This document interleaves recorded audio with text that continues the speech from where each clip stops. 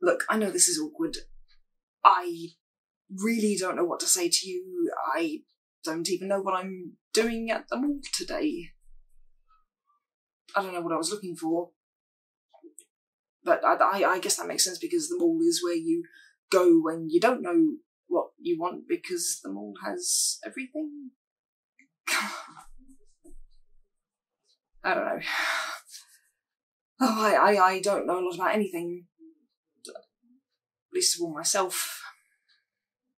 But I know that I want to take this chance and talk to you. I have to because I don't know when I'm going to know what I want again, and if I don't act on these feelings right now, I'm going to regret it. I saw you across the food court and you were so radiant. I saw you and I just knew.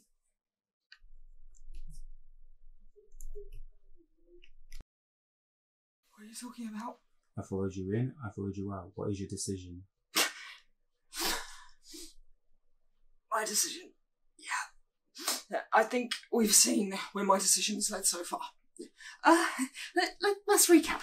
I lead a band of plundering vandals to one of the greatest archaeological finds in recorded history, thus enabling the kidnap and or murder of the royal family. Oh, not to mention, personally, delivering one of the most powerful forces known to man into the hands of a mercenary nutcase who's probably going to sell it to the Kaiser! Have I left anything out?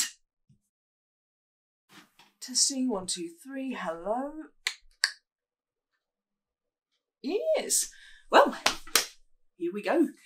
Ship's log, 1. So, I decided to make a journal of life on board ship and send it off in a probe. Since the turn of 28, I feel a new maturity about myself. In fact, I can't even remember the last time I urinated on Rimmer from the top of D-deck.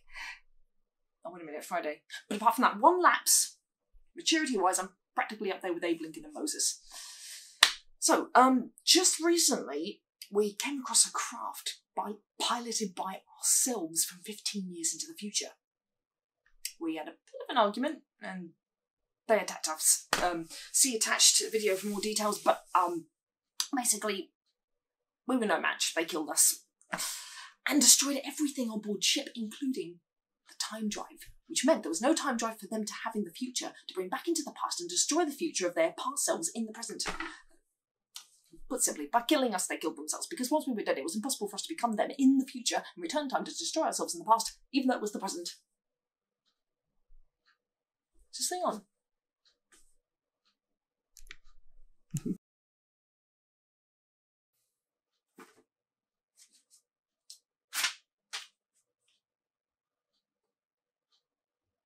It is important to note that suddenly, and against all probability, a sperm whale had been called into existence several miles above the surface of an alien planet.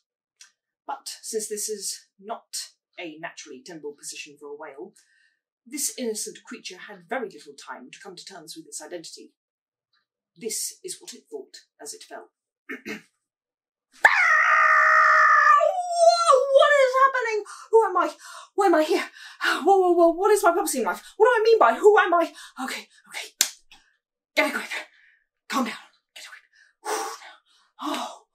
Oh, this is an interesting sensation. Oh, what is it? It is a sort of a tingling in my... Well, I suppose I better start finding names for things. Let's call it tail. Yeah, tail.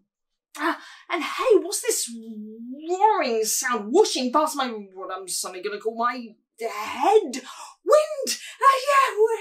Yeah, is that a good name? It'll do. Oh, this is really exciting.